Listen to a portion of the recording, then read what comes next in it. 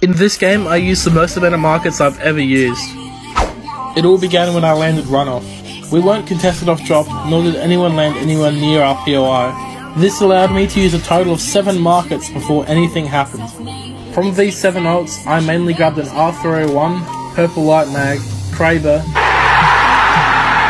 Blue Shield, and a 2x HPER. Our first bit of trouble came in whatever the fuck this place is called, as our Wraith went down.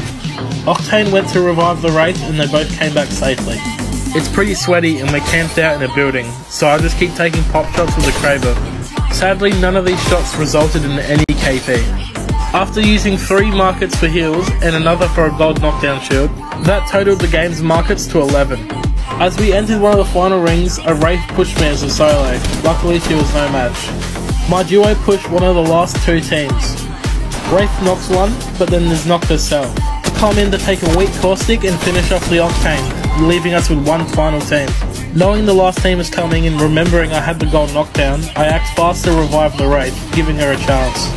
As I nearly knocked their Octane, our Octane knocked one of their players, so I react quickly and end the ongoing lifeline res. My teammates finish off the job on Octane and I take the last player, leaving us with a dub. It was a good game collectively and I got 241 RP.